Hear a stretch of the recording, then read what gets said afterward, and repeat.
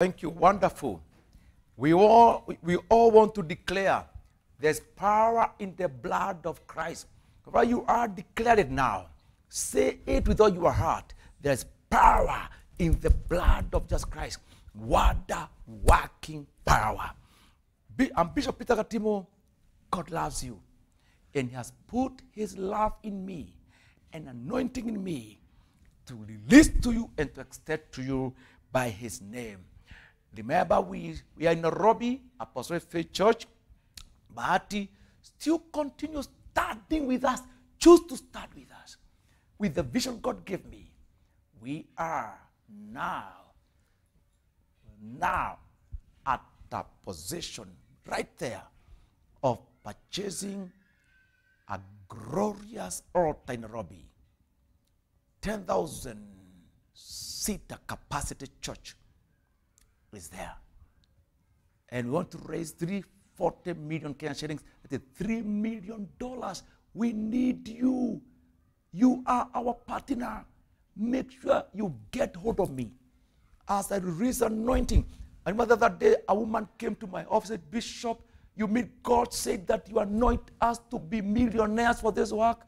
I prayed for her. Within 2 days, she deposited 1 million Kenyan shillings in the account. That's powerful. That's more than 10,000 US dollars. In Jesus' name, I unlock blessings. Just go to God and ask him, God, is you who spoke to Bishop? God, what do you want me to give?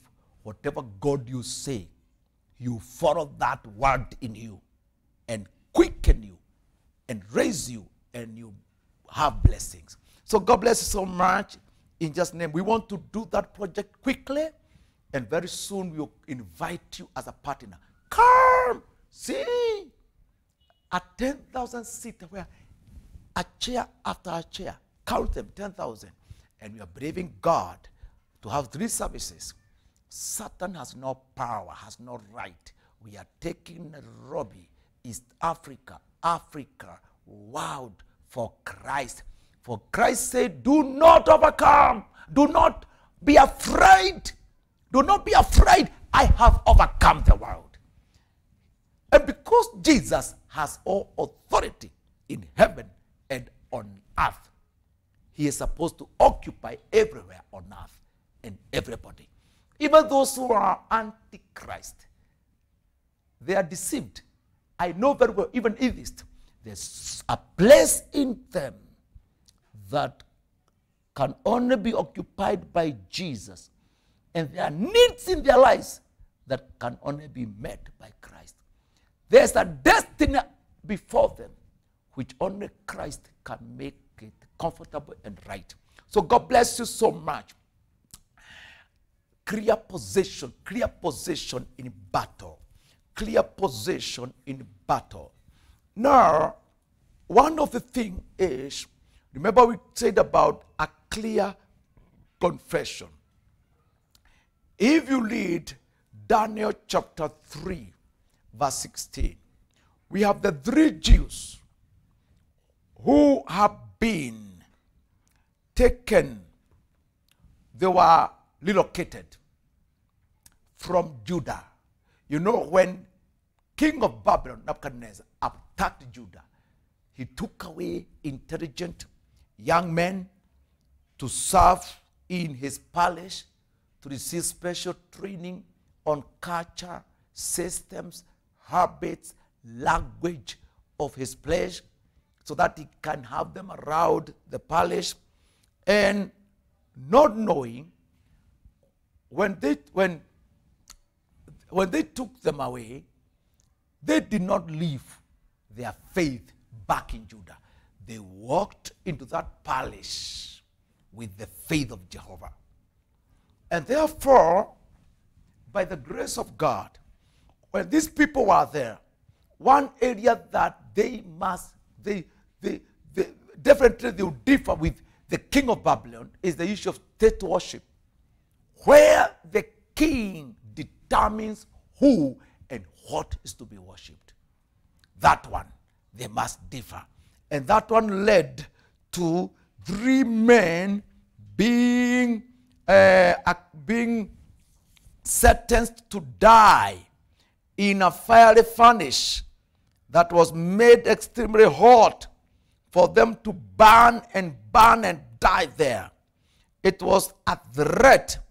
If you go to Daniel chapter 3, the Bible says, as they approached the fire, the king asked them, the king asked this question. Let's see something now. Now, if you are ready, at the time you hear the sound of the horn, flute, harp, and the symphony or whatever, all kinds of music, you fall down and worship the image which I have made. It's the king who is determined what to be worshipped. One thing that soldiers, clear position in warfare. We can learn clear position in warfare through the lives of Jews, servants of Jehovah, that were deported, that were taken away in exile in Babylon. One, the possession of worship, their start of worship. The king determined who to be worshipped. And virtually, this king was powerful. In prophecy, he is compared with lion. In the revelation, the dream, in Daniel chapter 2, he is represented by the head, which was pure gold. And the rest of the statue in Daniel chapter 2, the head was Babylon, pure gold. And the chest, silver, a lesser metal, was made of Persia. And the loins, those parts, bronze, a lesser metal, represented the empire of Greek Empire that took over from Persia. A lesser metal, that is the feet, were made of iron, which represented the Roman Empire. After that, we go to more lesser. The feet, the feet at the bottom part, where it's said it was a mixture of iron and clay, which means from the time the Roman Empire fell, there has never been an empire that really had absolute authority in the world. It's mixture of iron and clay. It's an extension of Roman system of government and whatever. But now if you go now to this first kingdom that ruled the world after the fall of Israel, Babylonian kingdom, the state worship was predominant. And it said the king set an image for the whole world to worship. And when the sound of musical sound is made, all people bow to it. That's absolute authority, dictatorship. But now the Bible says something. But if you do not worship, you shall be cast immediately into the midst of burning fiery furnace. And who is the God who will deliver you from my hands? One of the anointing God gives to soldiers who have clear possession of warfare is to face men and women, systems in this world, that where men claim power against God, claim worship to take praise of God away from God himself. And they want us to drift from God, bow to them, be their slaves and their systems. And the soldiers, warriors of the cross, should be awake about this. And it says, and who is this God who will deliver you from my hands? Shadrach, Meshach, and Abednego answered and said, O king, Nebuchadnezzar, we have no need to answer you in this matter. If that is the case, our God, not the image, not another image, the all-wise, eternal God, who is not made by man, but he made man, who does not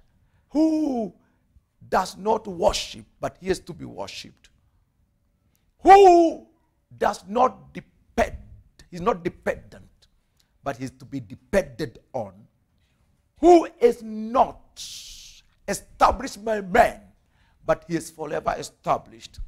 Our God, who we serve, is able to deliver us from the burning fiery furnace, and he will deliver us from your hand, O king.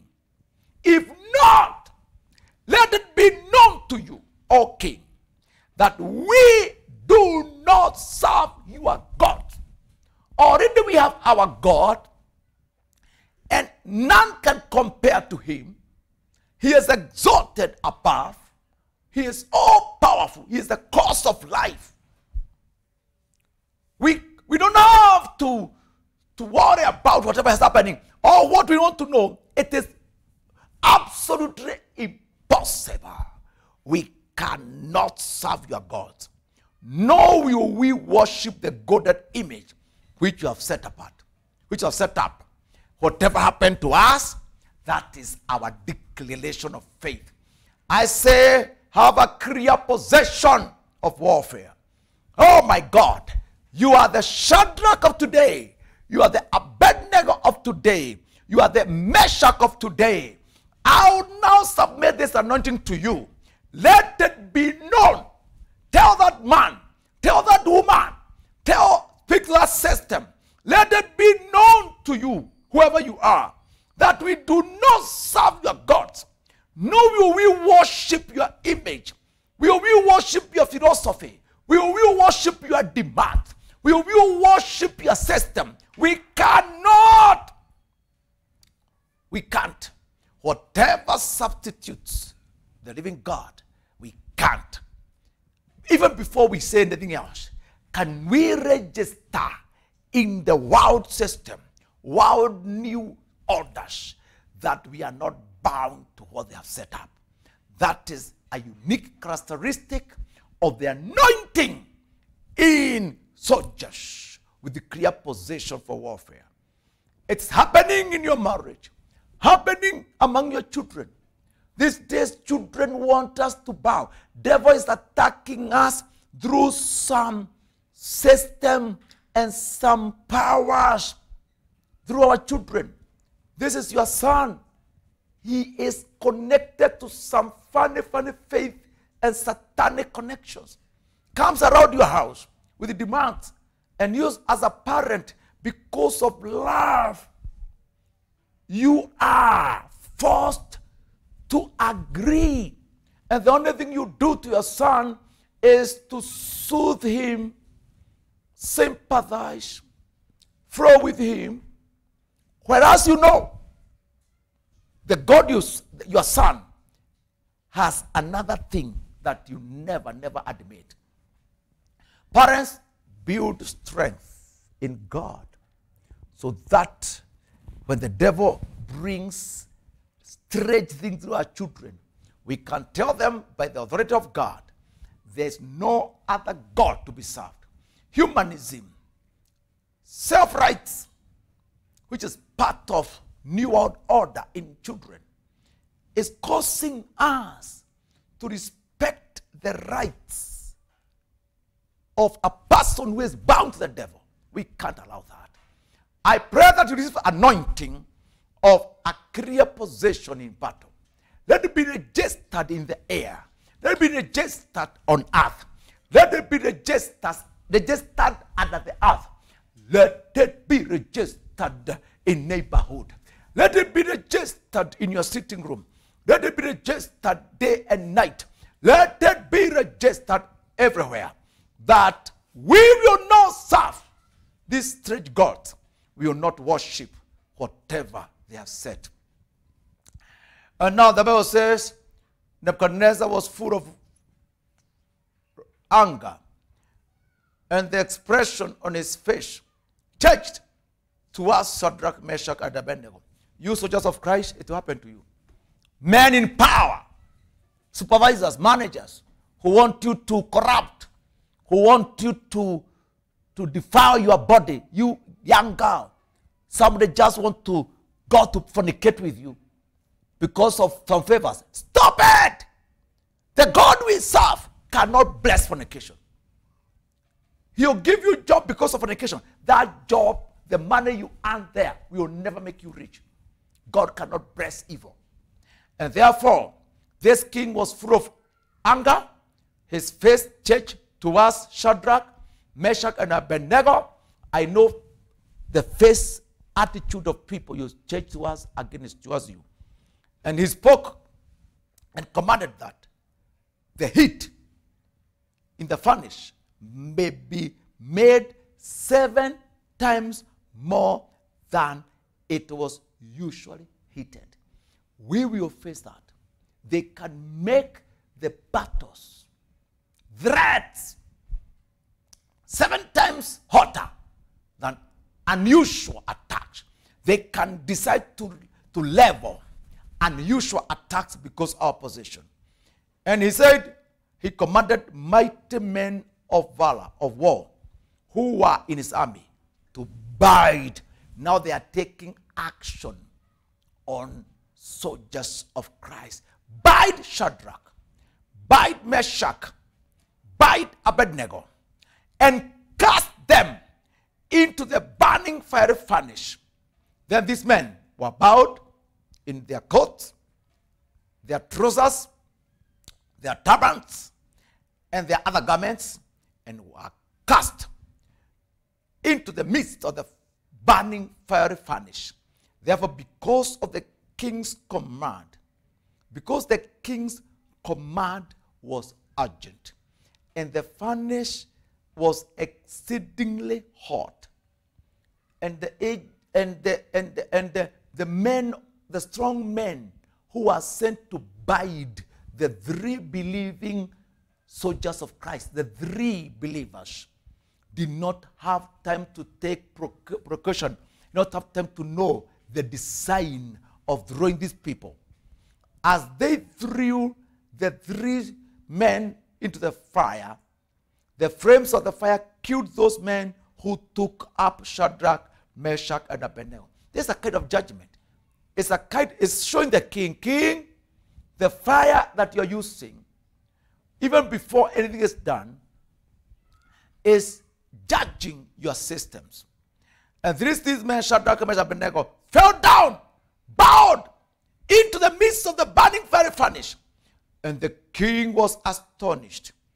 And he rose in haste and spoke, saying, when he came to check how it is happening in the fire, did we not cast 3 men bowed into the midst of the fire? They answered, and said the king, true, O king, look. He answered, I now see 4 men. We sent bowed men, but the men I see in the midst of the fire, they are 4 men, loose, free, walking in the midst of fire. May God cause unique signs in the midst of fire. Oh my God, clear position of warfare. I now prophesy that God, you create a unique sign in the fire that men want to throw you into. It may not be physical fire. It can be intellectual, thought, social fire. Yes, financial fire. But we are going. They drew us bowed, but they find us free in the fire. Walking in the midst of fire like we were worshiping. And the king said, and they are not hurt. Characteristics, they are free, loose. Number 2, walking the fire. Number 3, they are not hurt. And number 4, and they appear to have a form of the fourth, who is like Son of God.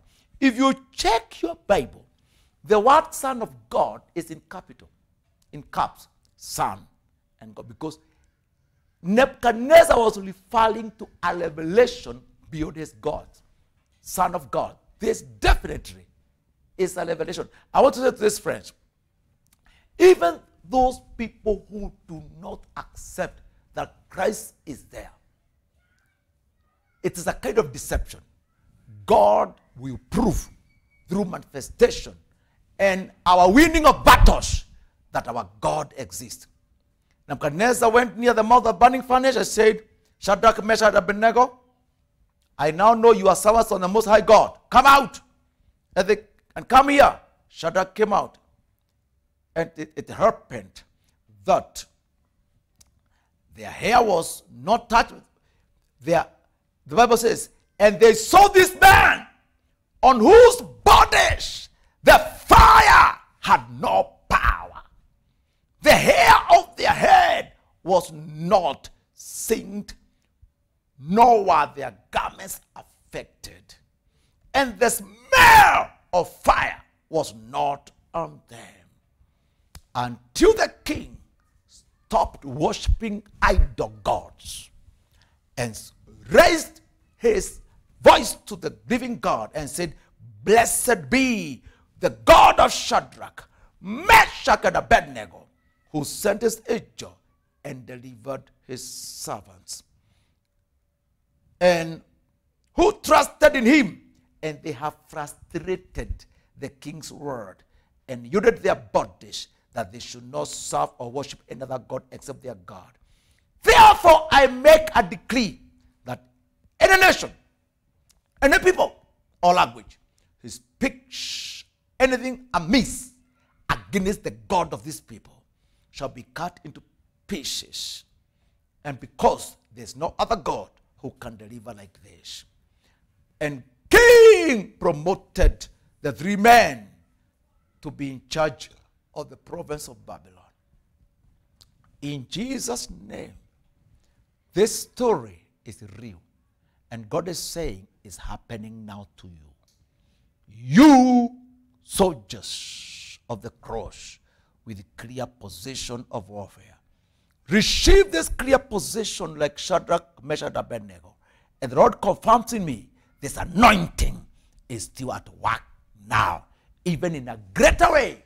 For we are now coming to the end of the journey, and our redemption draws near.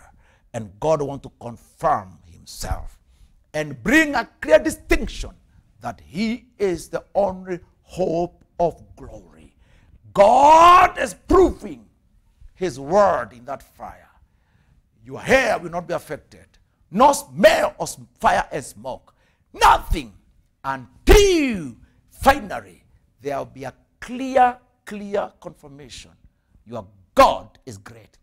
And God is taking over your family, over your nation, over your business area with confirmation that he is a true God and he is for you. And above all, he will not only confirm himself, but he will confirm men to provide your right position, your right level of profession. These people are taken just to be slaves and to be trained as ordinary people. But within a day, they were made governors in the province. May God cause that. Now, as I speak, I declare it on you. I rebuke fear. I rebuke every limitation. And God who was there then is here now. And he is even wanting and desiring to be glorified in a more significant, glorious way beyond what happened to Shadrach and his friends. Receive this favor. In Christ I bless you.